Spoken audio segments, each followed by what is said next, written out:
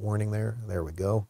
For a second, you're going to freak out when you see this clip, because for just a second, Alyssa Farah, who is the quote-unquote conservative on the show, but she's a pet conservative. They tap her on the head and give her a cookie at the end, and they'll all throw her under the bus once she gets fired. And I do hope it's worth the $200,000 a year for 3 years or whatever she's getting on it to sell your soul. You probably should have negotiated more. When you're selling your soul, you get a better agent. But anyway, she's going to make sense for a second. Alyssa Farah is going to kind of make sense for a second, and then Sunny Hostin talks. So you'll figure out the rest.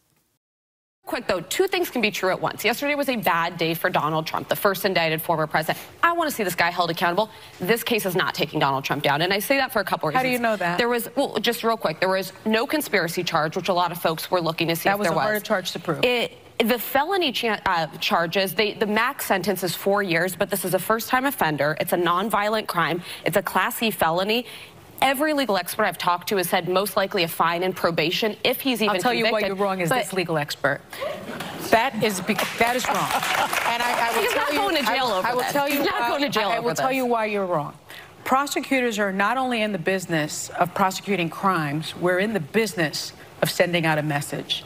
If you let the President of the United States be found guilty of 1 to 34 counts, even if they're misdemeanors, and he gets to go home scot-free, you're sending a message. It's not scot-free. We're just saying it's going to be a fine and probation. Like it won't be to the country. Correct. Well, not yet. That's bad. That's not going to happen. All right. First off, just Sunny Hostin's general tone. And that's what I'm saying. Alyssa, you think they like you now, and you know they don't really like you, like they're just using you. But the way that Sunny Hostin talks down to people, like literally with her nose up down to people, she's so profoundly unpleasant, but okay, let that be. What's interesting is she's saying that you should prosecute to send a message.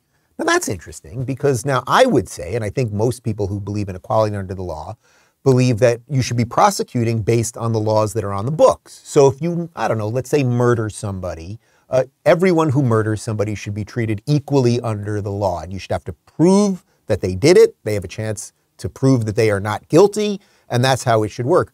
But you should prosecute to send a message. It took us literally 0.002 seconds to find this from the New Yorker. On Alvin Bragg's third day as Manhattan District Attorney in January 2021, he stated that his office would no longer prosecute low-level offenses such as subway fare evasion, resistance to arrest, or prostitution unless they were part of an accompanying felony charge. So if you are sending a message, if that's what prosecution is about, then this guy has said to New Yorkers, jump the turnstiles, be prostitutes, resist arrest. I mean, the idea that resisting arrest would be something that wouldn't get you in trouble is absolutely insane. So, well, I guess if you're a prostitute and they are about to arrest you, and now you can not only not get arrested for prostitution, but you can also basically smack the cop in the face. So what was the message that Alvin Bragg has been sending to New Yorkers? It was break the law.